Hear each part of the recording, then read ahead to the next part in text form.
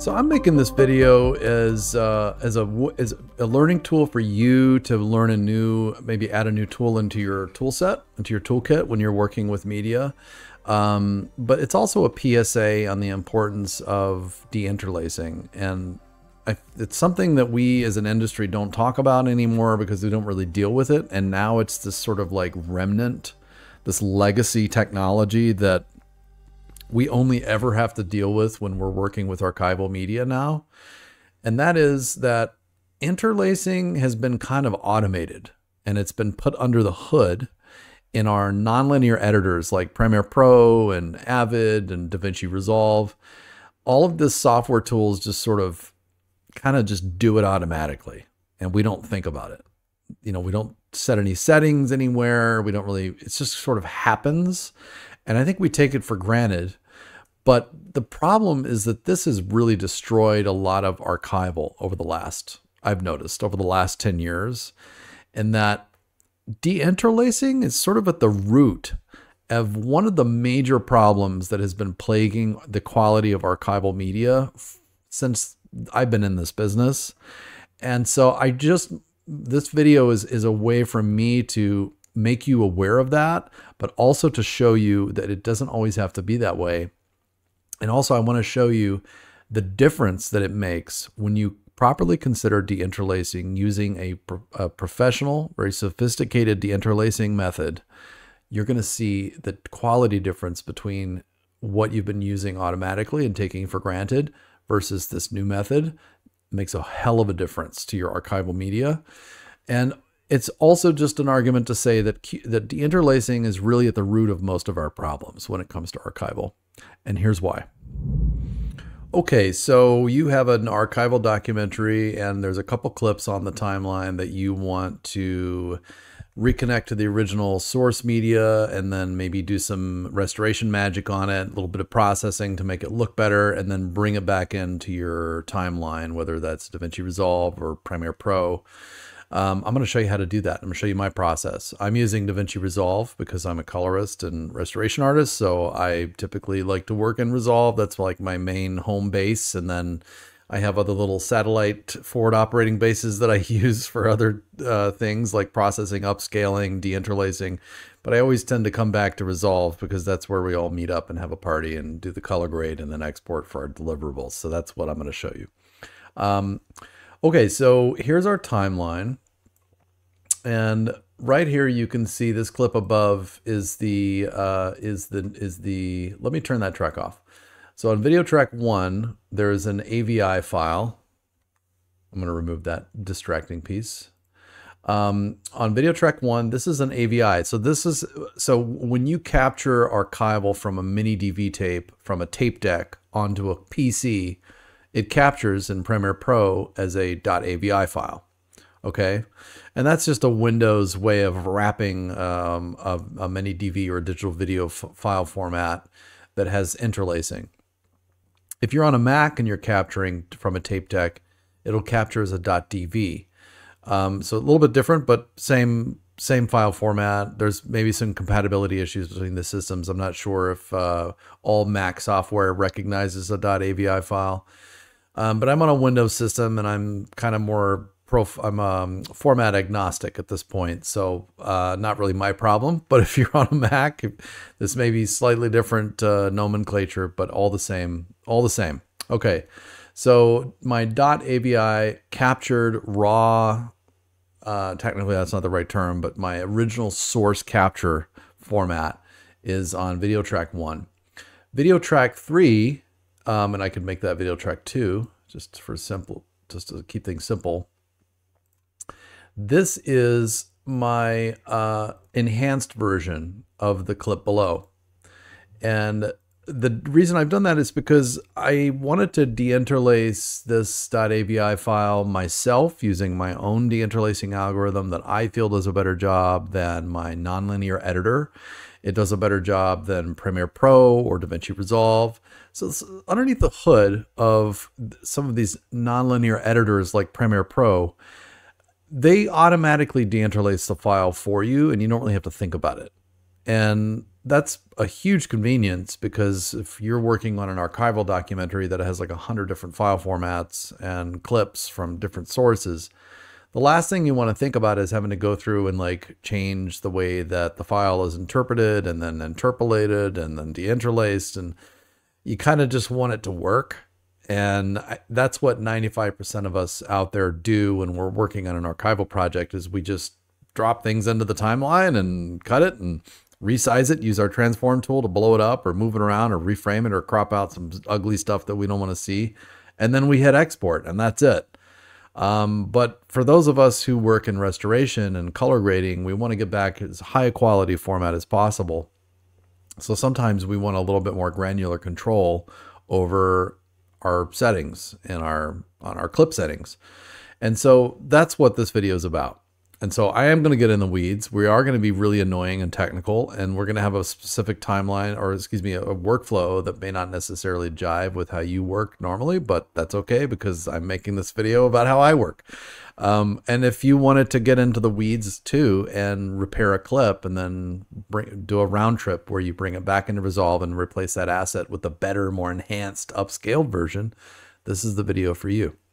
So I have these two different file formats here. One on video track 2, let's label this as restored so that we do not get confused, and we'll call this source. Sometimes people call it OCF, original camera footage. Sometimes people call it raw. I'm going to call it source because that's as close to the source upstream as I can get.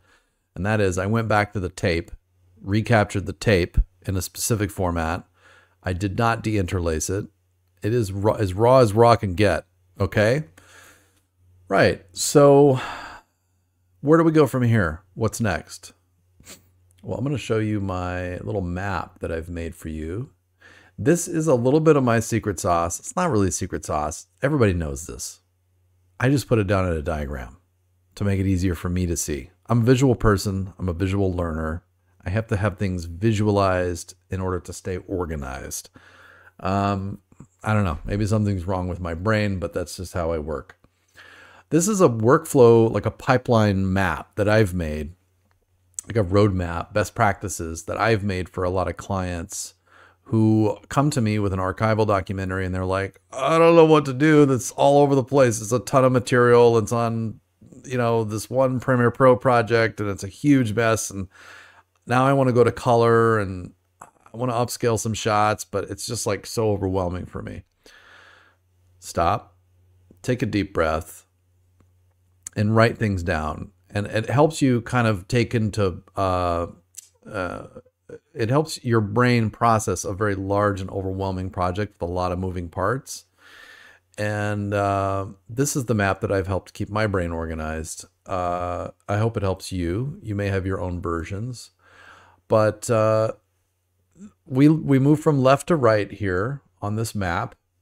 And on the left, this is, okay, I received the temporary mix, the temporary titles, and the temporary graphics in a Premiere Pro project. This is the locked edit. Okay. You can spend some time looking at this map by pressing pause on this video and reading it yourself. It's not rocket science. We're just basically coming out of Premiere Pro or whatever nonlinear editor you're working in, and we're sending these assets to Resolve. So this is a round tripping sort of roadmap, as it were. But one step that you may not be familiar with is this Vapoursynth step right here. And this is how I work. I work in a tool called Vapoursynth that's a frame server. It's a Python-based video and image processing framework that essentially uses a bunch of different open source plugins and algorithms to do certain things with the video. And then it serves those enhanced frames into a encoder like FFmpeg, and then encodes the video out to ProRes after I'm done finishing all my mojo, all my magic, my secret sauce. Okay. And then once we're done with that clip, we then encode it to ProRes, but now it has a new name. You can keep the name the same, but just organize it into a different folder called enhanced or restored or whatever you want to call it. Just as long as it's documented and you know where it's at and your team knows where it's at. And so you can keep the file naming the same so that there's no confusion, but just make sure that it is in a different location and that that location is labeled and then that is documented for your team to recognize in the future. Okay, so keeping the name the same is helpful because then it's very easy for you to just relink that media, reconnect it on the timeline later. But you can also force the conform later if you want. Right here in the conform, we have a nice clean conform DaVinci Resolve project of our documentary. It's been synced to our reference movie so that we know that what we have in a DaVinci Resolve timeline is one-to-one. It's the same as our documentary, as our editor gave us, and it's synced up to the reference down to frame accuracy. Now remember that with when you're working with archival, if you start reconnecting to the original media versus a transcoded media or proxies, there may be a single or two frame discrepancy between the reference movie and what you have on your timeline. And that's okay because the algorithm that was used to deinterlace underneath the hood in Premiere Pro has essentially combined the field lines into a new progressive image. And so when you reconnect to the original interlaced file, the raw capture, it may be off a frame or 2 frames. And we call that slippage. And that's something I've outlined just here. And there's a slippage tool that you can use in Resolve, which I'll show you, that you can use to just adjust that slippage and realign your clip to the source. But it's never really going to be frame perfect because it is interlaced and you're using a different algorithm in DaVinci Resolve to interpolate those fields and make the progressive frame versus what Premiere Pro was using. They're not the exact same. So there will always be a little bit of a discrepancy. So you should know that. So if you're trying to like match up and make frame accurate an entire clip that goes on for a couple seconds, it may not necessarily be synced up end to end on every frame, but suffice to say that it is synced up, that will match the sound, but on some frames it might be slightly off. This is one of the things about working with archival. You're working with different time bases, different frames per second. So your temporal experience on each of those clips is going to be slightly different. But as you conform, that's one of the things that you have to become aware of. That's what a lot of assistant editors are aware of when they're working with archival media, is that the sync is never going to be perfect, and that's okay. We need to recognize that and move on. The most important thing is that sync over time. If there starts to be a drift, that's a problem. But from intermittent frame being off by just a frame intermittently as you play the clip, that's to be expected. And that's what happens when you interpolate time-based differently using different algorithms. So, all right, so here we go. We've got a clean project that's been conformed, all right? But this step, we want to isolate a single clip on our Resolve timeline. Right? We want to isolate, say, this AVI file right here, this green one. We want to take that, work on it separately in a separate piece of software. In this case, I'm going to use Vapoursynth in hybrid. And then we want to take that raw media and bring that into whatever tool we're using to then do the video processing and restoration. You could be using anything from After Effects to MTI, Phoenix, or something open source like I'm going to use. We're going to process that clip by applying all of our filters and changes and deinterlacing, whatever we need to do in Vapoursynth. And then we're going to take that output. We're going to encode an output. In our case, I'm going to encode ProRes. Even though I'm on a Windows machine, I can still encode to ProRes. And then we're going to reconform that clip back into our DaVinci Resolve timeline and move on to the next one. And if that's the only clip you have to change and it happens to be on the timeline multiple times, when you relink that media to the new enhanced clip, you need to go through on the rest of the timeline and make sure that everywhere else that clip pops up that's been relinked, that there hasn't been too much slippage on that clip. And so that's why I'll go through and I'll reconnect and enhance as I go, and then I'll go through and I'll do another time-based pass and I'll make sure that the slippage adjustments are made. But here's the truth. There's no fast way around this. This is restoration. It's clip by clip. And if you're dealing with an archival clip on a timeline, especially a feature, well, I mean, it goes for any format, but a feature becomes more important because that clip may pop up multiple times on the timeline. So your attention to detail has to be, you got to be on it. And so there's no quick way to automate this. There is no automation of restoration. Not yet, anyway. I mean, we may get there someday, but we're not there yet. It's still, with restoration, everything is done by hand. And you have to do it that way because if you just try and automate it and you don't look and make sure, you're definitely going to be out of sync. This clip's going to be wrong. You have to do it one by one. It's an attention to detail job. And that's why we get paid. That's why restoring media is so expensive, because it's still a human by hand job. And attention to detail and quality control is of utmost importance. Okay. All right, so what we're going to do is we're going to output the clip, put it into Vapoursynth, restore it, and then bring it back into Resolve and reconnect it. So I'm going to go ahead and save my project, and I'm going to quit because our tool is using quite a bit of, it's very resource intensive as we start encoding with Hybrid. I'm going to go ahead and launch Hybrid right now, and here it is. It's a very simple tool. It kind of looks old school, like from the 90s. Which I like, but don't let the aesthetics of the user interface fool you. This is a very powerful and up-to-date image processing, video processing software. All right, so here we go. This is the base page of Hybrid. You can download Hybrid, by the way, for Windows, Mac, or Linux. It's OS agnostic. It's very small, very lightweight, and totally free. It's a single installer. So it's very simple to install. You don't have to do dependencies or libraries or use the command line or anything like that. You can run you can run Vapoursynth in command line, just as you can use with FFmpeg. So you can do batch clip. You can process a whole batch of like a whole folder full of clips, hundreds of clips, thousands of clips. You can run custom scripting. You can do everything through command line, but since this is a user-friendly, post-production facing instructional video, I'm just going to use the GUI for now. Maybe I'll do another video if people want on the scripting side, the command line, which is a lot of fun. But maybe not for this video.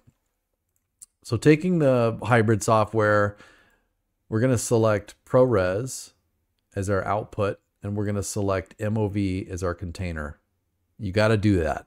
You can use MKV, you can use MPEG-4 for other codecs, but for now we're going to stick with ProRes because that's what most of us in post-production use for documentary pipelines, because everybody's on a Mac, which there's only a few of us geeks still on Windows and Linux. But I use both, and interchangeably so, because I work with ProRes, so who cares? Like, I'm ambidextrous. Okay. Well, we also need to change our input. So let's open up our input here. Where do we want to get our input? Okay, let's go here, Magic Lantern, Archival. We're going to select our input movie, OFC T001C001. That's going to be our input because that's the clip that's on the timeline that we talked about. I'm going to drag this over into my input folder. Little spot here. You can also browse for it using the browse icon.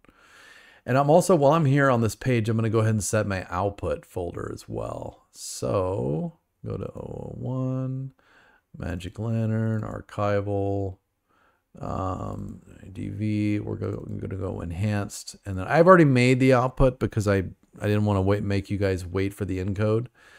But that's where you would do it right there. I'm going to go ahead and cancel this, but you would set the name, put your file name, output name here. I basically used the file name, but I changed that to output and then the time and date at which I made the output. But you can, whatever nomenclature you use for your business is fine. Okay, the next step, we're going to go to ProRes and change the profile to 422. I don't use 422 HQ for archival because it's overkill. We don't need that much data on our hard drive. And when you're working with archival media, sometimes you're doing whole tape captures. They're 40 minutes long or 50 minutes long. And that's a lot of ProRes 422 HQ, especially if you're going to do an upscale, which we're going to do. It's a lot of media. And if you're working with hundreds of clips, let's not do that. You're just wasting hard drive space.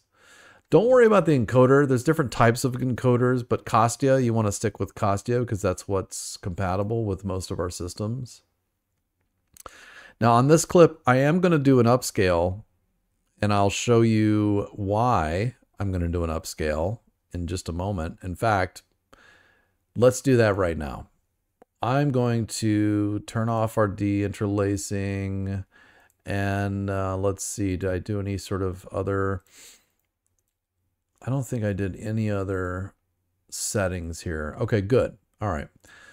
We're going to hit the play button. Now this button right here allows you to preview your clip in hybrid. And so it's going to take a second. The first time always takes a little bit longer than if you click on that button in the future. But the first time it takes a minute to load the clip and then do an analysis real quick. What I've done is on the image on the left has not been upscaled yet. And I'm not talking about an AI upscale so much as I am talking about using a sophisticated method of interpolating pixels as you increase the resolution by a factor of 2. And what we're essentially doing is we're telling the computer we want to use a very certain type of math in order to increase the pixel resolution of details in the image. Now that sounds a little technical, but as you can see here, look at the size of the pixels and how blocky they are compared to the image on the right. Which, by the way, I don't know if you can see this in the encoded version on YouTube, but you can see little tiny squares, little blocks and pixels on the image on the right as well, okay? But they're so much smaller that the level of detail that it yields on the edges and certain details, it looks so much better, so much more clear. And there's more granularity. There's more smoothness. It's an increase in the apparent resolution. And the algorithm that I'm using for that in Vapoursynth is something called NNEDI3. And I won't go into details on what that is, but suffice to say that it's a very powerful tool to interpolate pixels whenever you're increasing your resolution by a factor of 2. So I could go a factor of 4 as well and get slightly more detail out of this, but then I'm up in the 4K realm from an SD file coming from a miniDV image, and I think that's overkill. You start to get diminishing returns. But simply doing a single upscale by a factor of 2 makes a huge difference, and that's why I do this in Vapoursynth. In fact, I'm going to zoom out real quick for now and then bring our tool back to the foreground.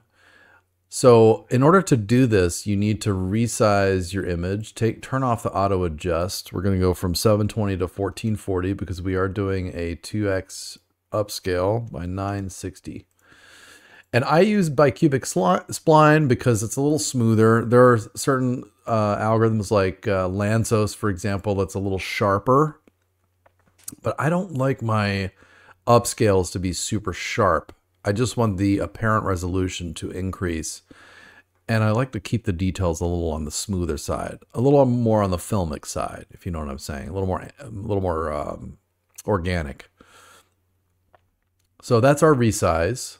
We do that first before we move on to filtering. And when we get to filtering, the other thing that we need to do is we need to deinterlace the image. And this is something that's really important when you're working with archival media that was tape-based.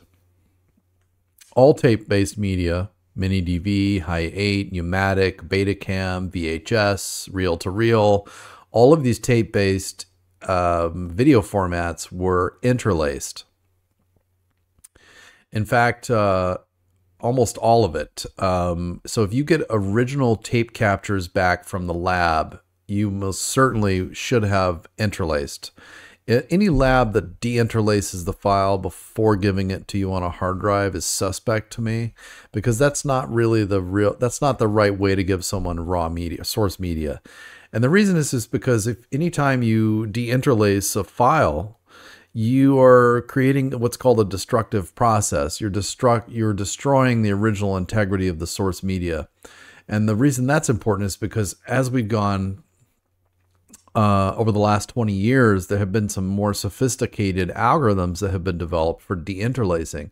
So if you captured a tape back in 1999 or in 2002, and you have the original AVI file that has the separate interleaved fields in the file, in other words, it's still interlaced, that's great.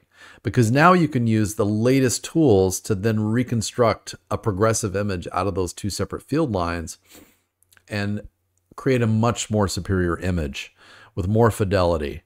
And so I don't think that people really understand just how important the deinterlacing process is to reconstructing high quality archival. It has a huge impact on the quality, on the apparent sharpness, on the color information, on the color encoding and the compression. It has a huge effect on all of it because the way that you encode and compress a progressive image is different from the way that you encode and compress an interlaced image. And the image fidelity is so much better. And that's why we should talk about QTGMC real quick. So not all deinterlacing is created equal. There are different types of algorithms and tools that have been developed to merge two interlacing field lines into a progressive image. And the reason why it's a little tough and not everybody has been able to do it well is because there's both a spatial element and a temporal element to interlacing.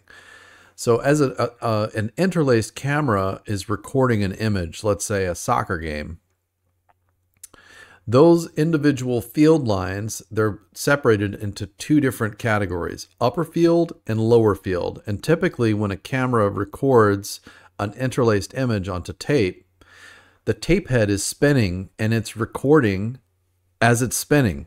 And so as the soccer ball, say, flies through the frame of the shot, the upper field is capturing at a different frequency from the lower field, and each one of those field lines are being scanned across the tape as it's being recorded. So you have a little bit of a temporal skew introduced into the recording of the file, meaning that when the soccer ball is in the upper part of the left-hand side of the frame and it's flying from left to right, by the time it gets to the right-hand side of the frame, a different portion of the image is being recorded.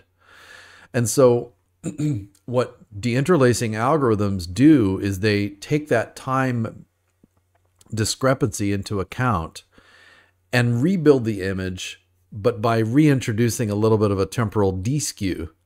And so you're having to reconstruct a spatial image pixel by pixel, but you're also having to reconstruct time. And that's really tricky. And some algorithms are more sophisticated and some are less sophisticated. And the reasoning is computational requirements. So this tool right here called QTGMC, it's one of the world's most powerful deinterlacing algorithms. And the reasoning is because it takes a lot of computational resources. We're going to set our algorithm here under filtering and go to deinterlace telecine. And then we'll go over here to the right, select QTGMC. Make sure the Vapoursynth is selected, although I think that's by default. Don't worry about overwriting the input scan or forcing the top field first or whatever. We'll see that in a moment. We're going to set this to our preset. I'm going to set it to slower because I found that setting it to very slow and placebo tend to be a little overkill. And I don't quite recognize the difference unless there's a lot of motion. And usually the computational requirements are such that I don't want to sit around and wait for the file, especially if we're doing batches. If I'm working with like say 50 or 60 clips that need to be worked and transcoded, that's a significant amount of transcoding time, computational time. So I'm going to set this to slower, although I have set it to slow and medium in the past and they were just fine. So it's up to you. I would do some tests for yourself, but typically slower does a great job. even fast, I have to say, even fast has yielded pretty good results. So I would say fast, medium, and slow are your choices. If you have a little bit of time, slow is definitely worth it. So I'm just going to set it to slow for now. Leave this to even. We're not going to bob. That's cutting the frame rate in half. But the most important thing you need to know is which field order your source video is in. Typically, standard definition miniDV captured on a prosumer camera is captured at bottom field first, but let's go check our media out just to be sure. Set this to extra. Okay, this is our source. So I've installed a free program called Media Info. It's open source. It adds itself to your right click menu, pull down menu. So you can click on a clip and you can find out information about the metadata. So I see here 720 by 480, 4x3, 2997, interlaced, bottom field first. So if I hover my mouse over this, over hybrid, over the tools, it tells me here that bottom field first is set to a parameter of 0, an integer indicator there or selector there. We want to set that to 0, and I also use Neo, but you don't have to. You can read a little bit more about this. Just use my settings for now. You can use your large language model like ChatGPT or Gemini or Claude to tell you a little bit more about each one of these settings because it's pretty well versed in this tool. Okay, so we've set our deinterlacing. That's fine. I'm happy with that. Another couple things that I want to do is I do want to convert my color matrix from Rec 601 to Rec 709.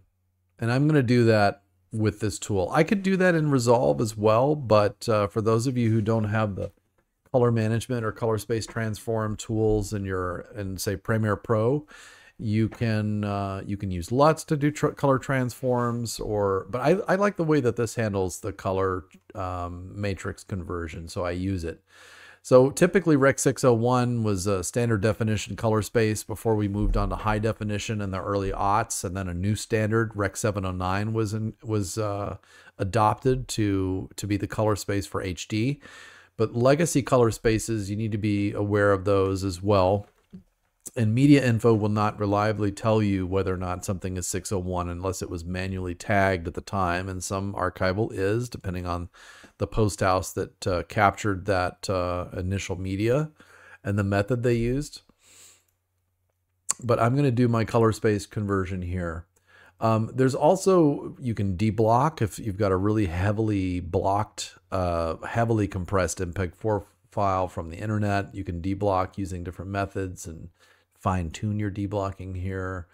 If you've got some old film that has grain on it, but that's been compressed into oblivion, you can degrain and then add your own grain later.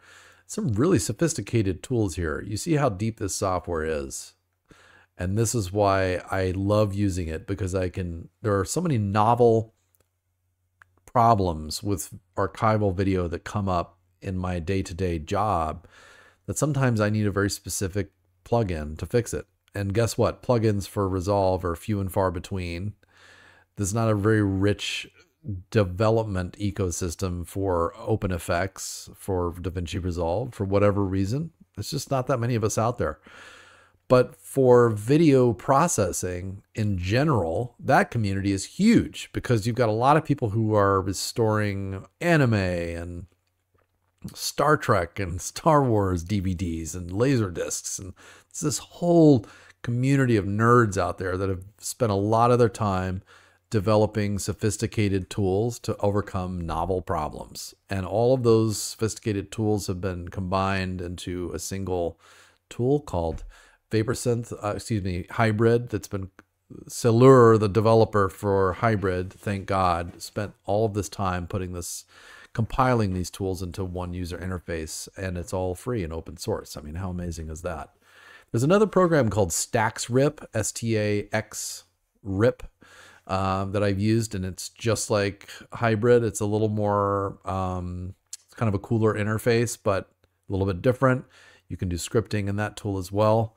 I just have been using Hybrid for a long time, and I find it to be easy to install and use for most people. So that's what I'm showing you today. The other thing that I love doing with miniDV footage is I like to dehalo. And in fact, let's go ahead and resize. I'm going to use Synth Auto Refresh just so that it refreshes our viewer so that we can see what I'm doing with the file. In fact, let's keep it to this magnification. Okay, look here along the sleeve, the shoulder of this soldier. This is what I'm talking about when I use dehalo. In fact, let's increase our neurons to 256. Let's increase our block size to 32 by 6. The larger the block, the neighborhood, the more accurate the process is. I'm also going to turn on GPU so that it uses my GPU to render versus the CPU. There we go. It's a little bit more snappy response now. Okay, so you see how the resizer is now reading my output resized value that we set to 1440 by 960. That's what it's going to use to inform itself. Now I could quadruple the size and it would use that as well. And we may see a marginal improvement. But I'm going to leave it to 1440 by 960 because, as I had said earlier, the diminishing returns and all that, plus file size. These are issues you have to take into account when you're using, you're working with archival, as this stuff scales rapidly and it becomes a problem. But let's go back to dehalo. I use Fine Dehalo because I found that has the best results for removing something that is inherent in miniDV and a lot of VHS and a lot of these analog or even digital standard definition video formats. Is they tend to, in their image processing image processor chips that are inside the camera, by default they sharpen the footage. This is what they used to do back in the day because they came from film and then they went to tape and they realized, oh, this tape thing, standard definition, this is nowhere near the same resolution as film. We're kind of downgrading. And so for like a period of 50 years after moving from film to from cinema to the theater, and from cinema to television, and then from film to to tape-based standard definition recording formats, we sacrificed resolution. And that's why it's amazing when you see miniDV footage from the 90s, compared to archival film footage captured on 16 and 35 millimeter back in the 1950s. They don't compare. The film is so much higher resolution, so much better quality, more image fidelity, better color, just more resolution, there's more information there. So in order to compensate for that loss, they over sharpened the hell out of everything. And that was kind of built into the camera. This was back in the day when you couldn't go deep into the camera menus and change all of the input values, and we weren't recording to log at the time. You kind of got what you got. And there were a few little settings that we used to nerd out about on these cameras. You would always reduce sharpening. That was like the first thing you did. Turn down the sharpening, the coring, and just let the image record itself without any enhancements or image processing done in camera. And then you could do everything else later in post. Well, that's what I'm doing. That's what I'm combating now. I'm combating this process, and I'm going to turn off Fine Dehalo, and you're going to see this black line appear when it resyncs. There's a little bit of a black line that appears around all of the high contrast edges. So, for example, his hat, his bright hat against a black background, this woman's black trousers, that bugs me. And when it's image wide, if I were to zoom out on a wide image, you would see that even more. So what Fine Dehalo does is it lifts the black level of that edge, and it does that on all the high contrast edges across the image. You can see it all the way down, running down the sleeve here. Let's see, I'm going to turn that back off so you can see. Let it refresh. And that black line is back. You see that? That black line right there. That is over sharpening. I'm gonna remove it right now. Watch. Gone. Well, it's less. Anyway, I can turn up the sharpness. In fact, I think I've been using 1.5 strength. So let's hit enter and let that do its thing again. Now, the higher you lift this, I found that anything over 2, it starts to become gray. And so it calls attention to itself again, but this time instead of it being a black line, it's a white or gray line. So 1.5 I found to be the better. So let's turn that off and we'll zoom in. There's that black line again. And I know it sounds like I'm obsessing over something really stupid and like super nerdy in the weeds here, but I can tell, I can see the image. Let's try it. Let's turn on Fine Dehalo and let's watch that line disappear. Watch this. Gone. Okay, now you apply that to the entire image and what you get is a much more soft, less over sharpened video look. And it's just that. I'm telling you, man, it's like a huge difference. Now, what that does is it does impart a slight soft, almost like a 1/8 Pro Mist kind of vibe on the image.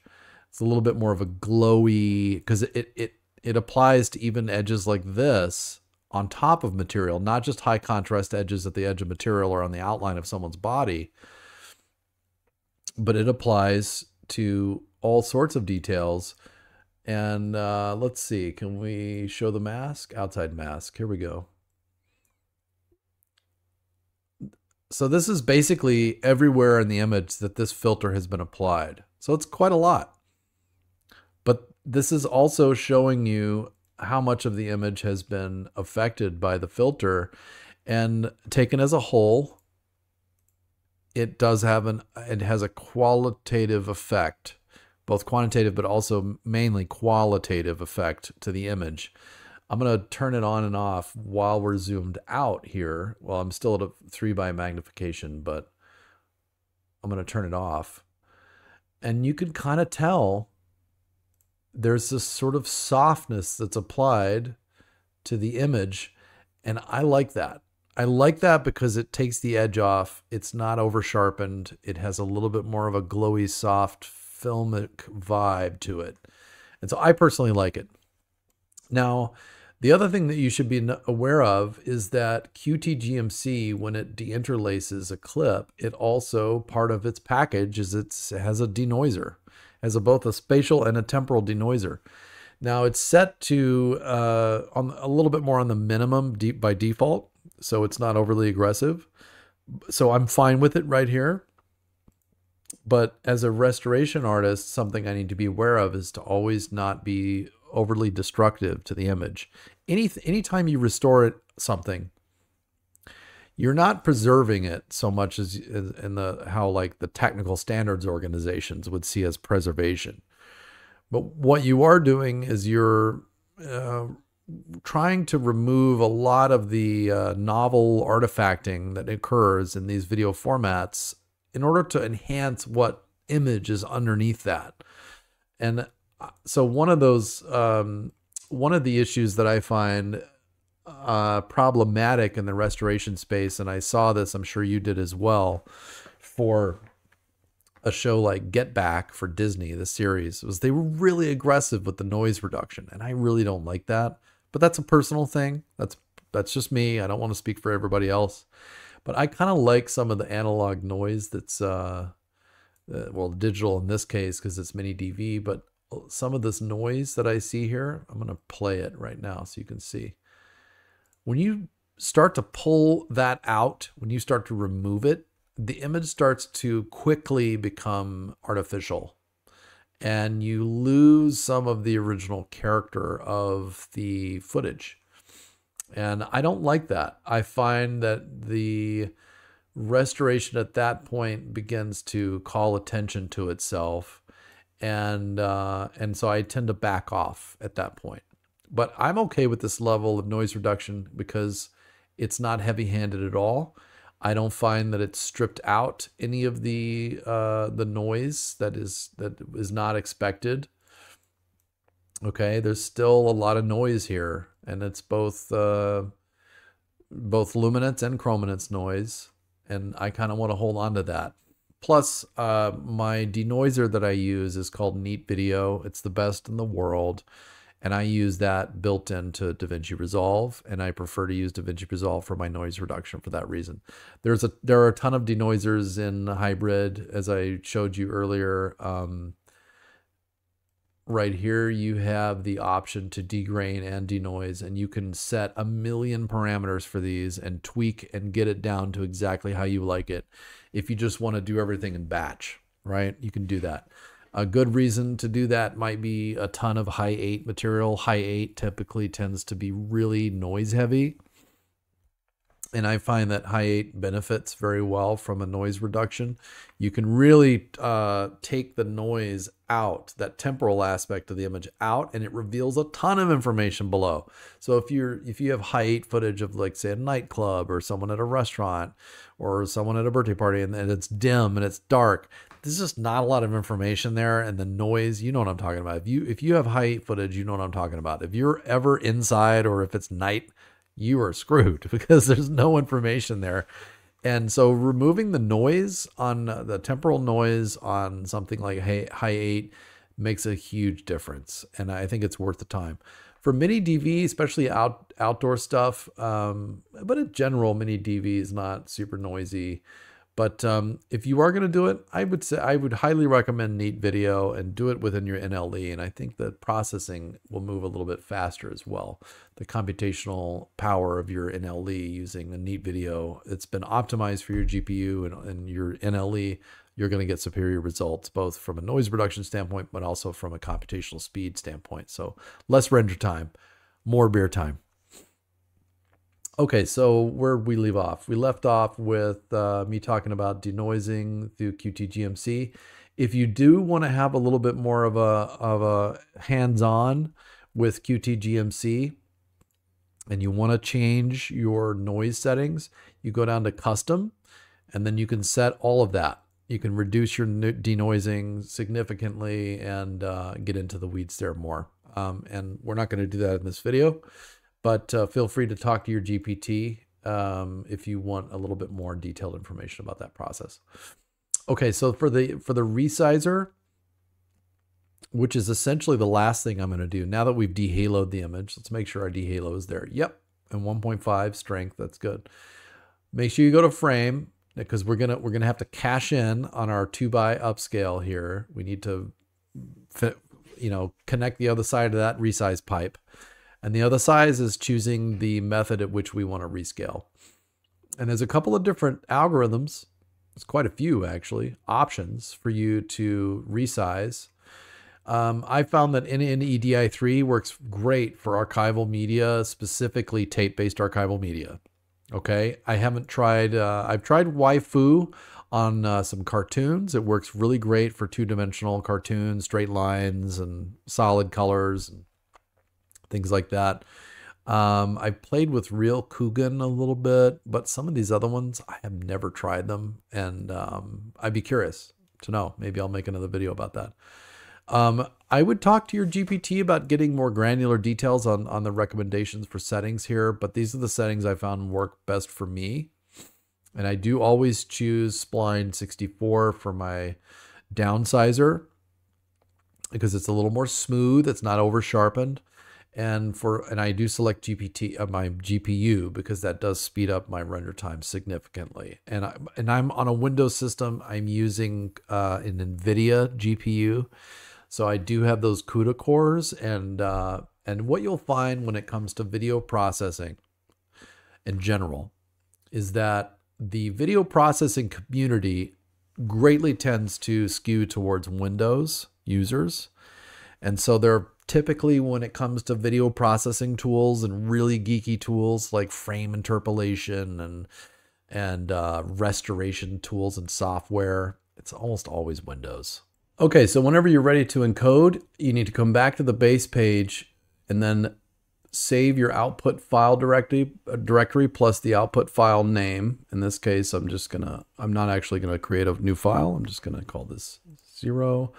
That's been output with a name and a directory. We hit the plus sign right there, and then that job goes to the job queue. Once you have added that to your job queue, you can press the play button right here, and then it will begin encoding your video, and go make a cup of coffee. Okay, so once you're done encoding that file, you may want to bring that in and compare against your original AVI file just to see, well, what is the quality difference? I've queued up the two, and I've synced the two on top of each other so we can do a side-by-side comparison. And I'm going to do a side-by-side comparison right now. So on this file, you can see, let me, in fact, make this window a little bit bigger for you. You can see here that we've magnified by quite a bit on the viewer on the right, 210%. I'm going to show you what the original file looks like. This is the original. See all the aliasing? The sort of the stair stepping, 1, 2, 3, 4, all the stair stepping on these diagonal lines right here, the edge of the hat. Look at this. Look at these lines here. Now I'm going to show you my upscaled version. So look at those perfect clean lines. It's almost like film. It's very organic, very smooth, very consistent. The noise, even the noise pattern is nice and clean. Let me turn that off and go back to the original. Right, we've got a little bit of temporal blurring here because it's trying to combine the previous frame and this coming frame, so it's like got a little bit of a time blend, a little bit of a phase, out of phase kind of look to it. This is the upscaled version, nice and clean. It's reconstructing the temporal data from the very beginning. So you're getting a lot better visual integrity and clean lines. Look at this. This is a huge difference. That looks like a nice clean image there, right? Now imagine what this is doing to your noise if you're not reconstructing your image properly, how the noise profile starts to change. It starts to become a little more clunky, a little larger, a little more unpredictable. I find this to be a really powerful workaround, especially for miniDV footage. This reconstructing through a deinterlacing first approach is definitely the way to go. This is how you get stellar looking archival miniDV footage. Just reconstruct it using proper time. Look at this. I mean, this may be a frame off here. Like I was saying earlier, sometimes you get out of sync.